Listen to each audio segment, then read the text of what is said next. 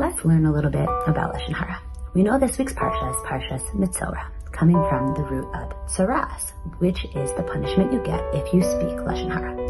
Lashon Hara is one of the most severe transgressions a person can do. It's right up there with murder and idolatry.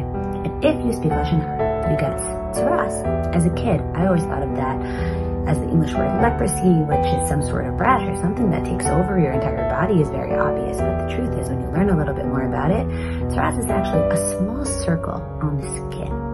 So it begs the question, if it's such a severe sin, then why is the punishment so small? How does that match up? Let's learn a little bit more about Lashon Hara. Again, as a kid, and oftentimes, even now, think of Lashon Hara as speaking badly about someone, making up rumors, speaking behind someone's back, etc. Lashon Hara is actually when you say something true about someone in order to harm them. But specifically, the piece of information has to be true. If you're lying about someone or speaking about them behind their back, etc., there could be motzi shem ra. It's not the right thing to do, but you're actually not necessarily transgressing Lashon Hara unless what you're saying is true. When you say something true about someone, it's harder for them to deny or kind of fight the fight on their end because what you said is true at the end of the day. But oftentimes, when you say something true that's negative about someone, what's lost oftentimes is the context, the person, the story. What happened? Why did they do this thing that was wrong or that was hurtful or that was etc.? If we took a second to understand the context, a person could have more understanding and more compassion. It's actually comparable to what we're experiencing in the war now.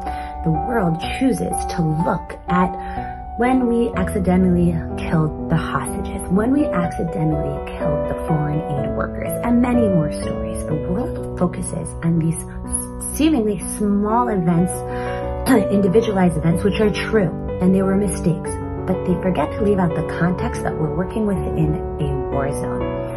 And when things are focused on, even if they're true, but leave out the rest of the story, it doesn't produce anything good. And that is what we learn from tsaras itself, from the actual punishment that we get. Tsaras is a small circle. What harm could that do? It's a small circle. It's true. However, because it's a small circle, we're not able to see the rest of the body. We're not giving them a chance. There is no greater context.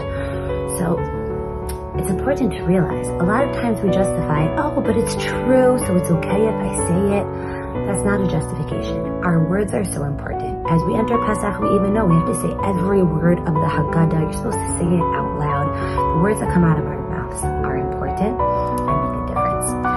So if Lashon Hara is such a severe transgression, let's think about how important it is to watch what comes out of our mouth and to remember, even if something's true, it's not always the right thing to be sharing it. Heart, along with all the thousands, now's the time of freedom. Find your voice somewhere in the silence. Light your torch, see it from the mountains. Join your heart, along with all the thousands. Now's the time of freedom.